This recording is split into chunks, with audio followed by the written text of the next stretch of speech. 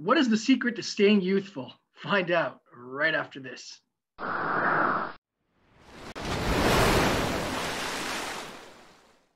Hello, everyone, and welcome to my YouTube channel. This is Yoel Farkas. So glad to have you. We are going through the landmark classic book, The Power of Your Subconscious Mind by Joseph Murphy. The purposes of these videos is to get some bite-sized takeaways to apply to our daily lives. So without further ado, let's jump right in. We're up to chapter 20, How to Stay Young in Spirit Forever. Murphy starts out the chapter by saying that our subconscious mind never grows old. It is timeless, ageless, and endless. It's part of the universal mind. I particularly like that reference to the universal mind. I'm actually reading, in addition to other personal development books, this book, The Master Key System by Charles Haanel, and it talks a lot about the universal mind. So we'll get into that in a future video series. In fact, this may be the next one on the list. I have to decide still. But the point is that the universal mind is infinite, and our subconscious is what's connected to the universal mind. I'm not going to get into that now in this video. Again, we'll get into that in the future. But the point is that the subconscious is really part of an ever-connecting universe, and therefore it's ageless and it's timeless. Murphy says that you can generate youth by tapping into the fact that our subconscious has patience, kindness, harmony, and all that stuff never grows old. Those are timeless classics, if you will, just like Murphy's book. It's a timeless classic. So our subconscious mind is a timeless classic. Now, what Murphy says is that what causes old age, it's not the actual aging itself in terms of years or time passing by. It's actually our attitudes towards age. It's that fear of aging that makes us grow old, especially before our time.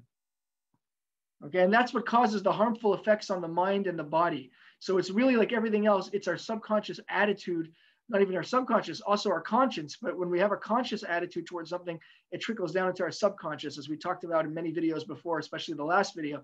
So as we have that subconscious or even conscious approach to aging and that fear of aging, that's what really makes us grow old. It's not actually something that would happen, but for our attitude towards aging and that fear of aging. And we see, again, we talked about fear in the previous video. Fear is a killer, a huge killer. And to be clear, by the way, it's not that we can ever not have fear. Having fear is natural, but it's our approach to what we do with that fear. And again, we went through that in the previous video, part 17. You can check that out. But the point is that it's that fear of aging that really contributes to premature aging. Now, Murphy discusses this in a case in point of a friend of his who he called up, who was in his 80s, and he was just old and bitter and complaining about life passing by, and then it comes to an end, and all this sort of negative energy and a negative attitude towards things. And indeed, the man was sick and he was aged. And Murphy says everything was because of the way he approached old age, the way he looked at aging. He quite likely had that attitude towards age even from a young age, realizing that we all grow old at some point. But again, growing old is just a year's thing. If we have that fear and that attitude towards age as a negative thing, as this man did, then that's what happens. He manifested that. So what you really have to do is you have to believe that age is just a number. It's just a number of years, but that in our subconscious, in our minds, we can be as youthful as we choose to be. And that's something you have to believe. Okay, we talked about it in a lot of videos. Belief is so crucial for these things, for impressing things upon our subconscious mind. We have to have that belief. You must believe it. And the way you can do that is by affirmations, and I'll get into very soon. And Murphy, by the way, he proves his theory in terms of everything being rooted in the subconscious mind. If you think about it, we know, especially, he said this back when he wrote the book a long, long time ago, but even nowadays, we know that the subconscious can travel. You know, there's past life regression, for example. So we can be sitting in the same room, but our subconscious mind can travel back in time. Or there's cases where people's subconsciouses take them even into the future. Okay, there was a whole FBI unit, there's a book that I read called Psychic Warriors by David Morehouse that talks about people that are reading into the future by tapping into their subconscious mind. And so therefore we know that the subconscious is timeless. The fact that it could go backwards or forwards or be in the present means that it's a timeless thing. It's just our bodies that age, but not our subconscious.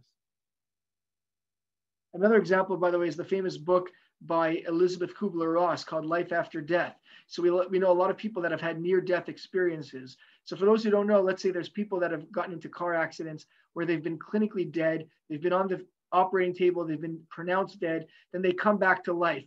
And they report all sorts of things that happened while they were clinically dead.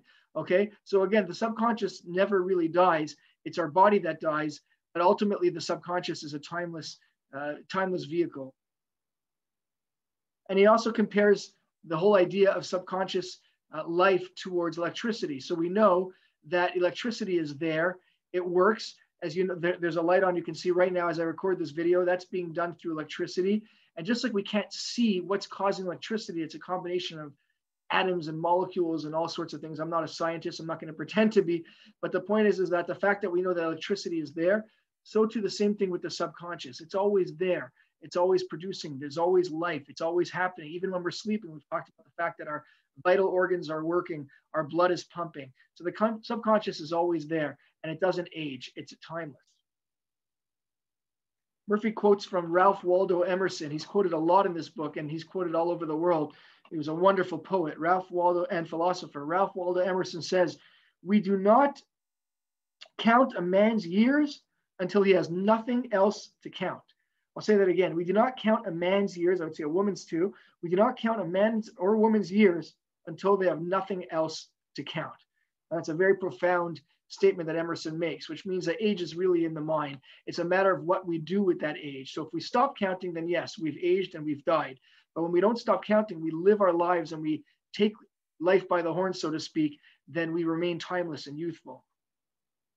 And Murphy says that you are as young as you think you are. And he has an example of a friend of his who was a surgeon operating well into his 80s. This was a surgeon operating in his 80s.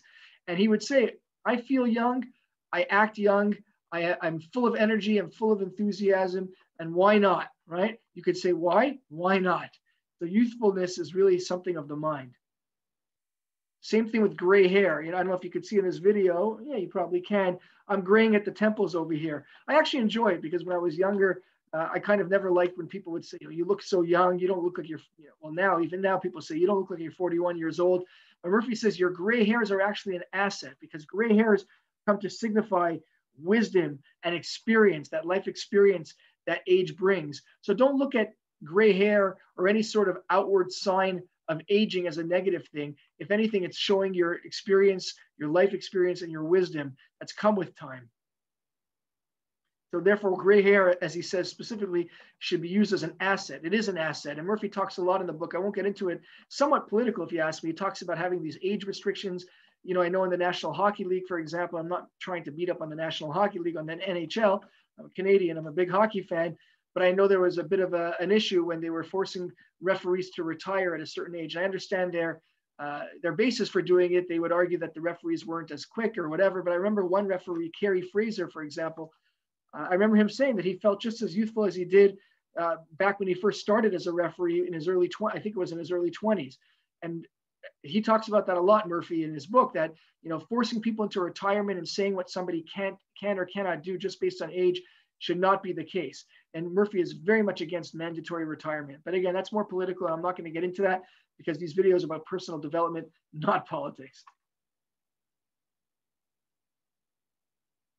By the way, Murphy also says, don't mistake youthfulness for how much exercise you can do, or the fact that you can surf with a younger person, or that you can do this or you can do that. It's not about your physical fitness.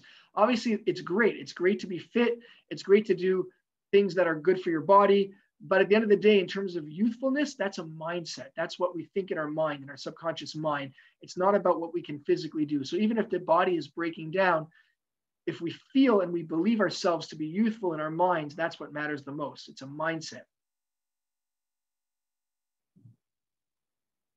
Talked about this before, but Murphy says it again to emphasize the point that when you fear old age, that's what you manifest. We've talked about that in all the previous videos, not all, but many of the previous videos. That which you focus on and that which you fear is what ends up being manifested. So if you have a fear of old age and that's what you concentrate on, then you're going to manifest that bad feeling of old age. So concentrate on the wisdom and the experience that old age brings, and then you'll continue to feel youthful into your old age. The other thing that's very interesting to note that Murphy says is that we've talked about contribution. You could contribute more as somebody who's more advanced in age, because again, you bring that experience and wisdom with you. So if you've been looking to contribute, as time passes on, you can contribute more and more. Even now, I'm not old by any stretch of the imagination, nor do I feel old. I'm 41 years old. At the same time, I know that with time, I'm able to contribute in ways I never could before because of the life experiences that I've had. Murphy talks about retirement. I've heard this a lot. There's a lot of people that retire, and then within a short period after, they die. For lack of a better way of saying it, they pass away. I guess is a nicer way to say it, because they don't exercise their minds anymore. When they retire their minds. And Murphy says, don't make that mistake. So there's nothing wrong with retiring. It's excellent to retire, but he says, find a hobby, find a passion. You could even start a new career. There's all sorts of things that people can do when they retire. The main thing is to make sure your mind is still active. And again, part of that is feeling that energy. So when your mind is active and you feel that energy and enthusiasm for whatever you're doing, he talks about somebody that got into wildlife photography. I have a friend who volunteers for the hospital. He was a pharmacist, and now he volunteers as a pharmacist for the hospital in his retirement. There's all sorts of things you can do to exercise that mind and really develop passion and energy and enthusiasm, regardless of your age. Murphy says, affirm life. So I talked about affirmation before. Murphy talks about it a lot in this book. Affirm life. Rather than fear death, affirm life. He talks about accomplishments that many people in their old age have had. So there's Herbert Hoover, the former US president. He said he had interviewed him in his 80s. He was dictating to his assistants. He was writing books. He was accomplishing all sorts of things well into his 80s. And he was saying how much he felt great about life. Okay, another example is his own father, Murphy's own father, he said, learned a new language in his 60s, maybe even his 70s. He learned to speak another language. And then there's Michelangelo, the famous artist, was creating masterpieces into his 80s. So that didn't stop him from being creative and actually even doing the art, which takes motor skills, even in his 80s. So never view yourself as being old. Affirm life, and you'll remain youthful as long as you keep that mindset. Keep the mindset of youth. That concludes chapter 20, how to stay young in spirit forever. Really enjoyed this one. Hope you did as well. And so grateful to have you. I will see you at the next video. Hey, everyone. Hope you enjoyed that video. If you haven't already, please hit that subscribe button over there in the middle. Please leave a comment below. I'd love to hear your feedback. You can email me, yoel@yoelfarkas.com, yoel@yoelfarkas.com. If you missed the previous video in this series, you can see that at the top corner over there. And for the next video in this series, click down below. Have a great day.